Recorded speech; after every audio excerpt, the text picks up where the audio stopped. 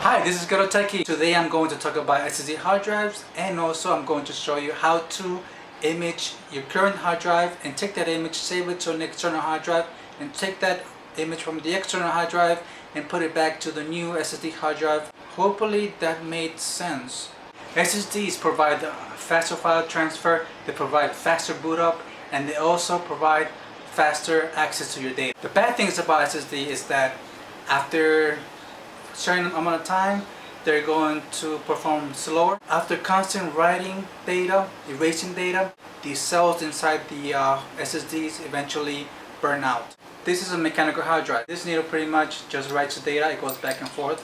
Never touch this, this will ruin your hard drive. Here is the SSD hard drive.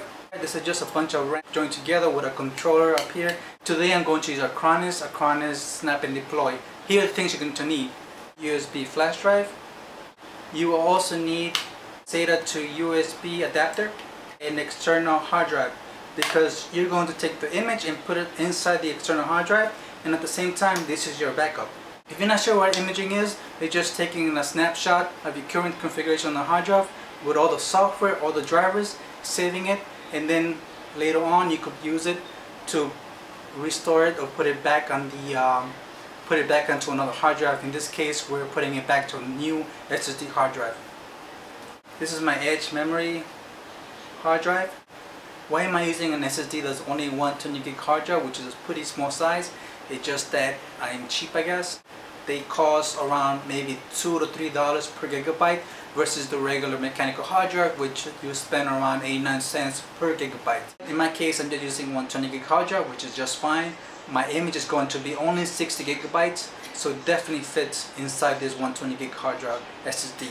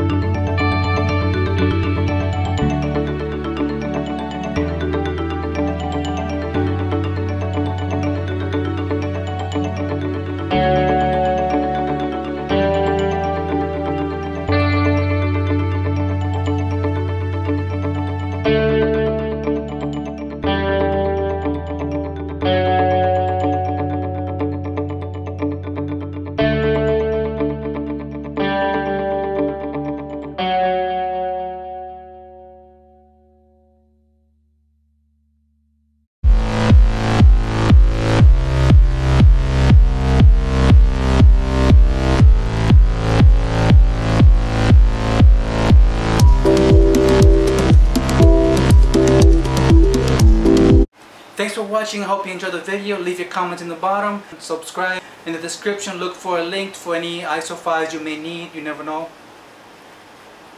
Take care.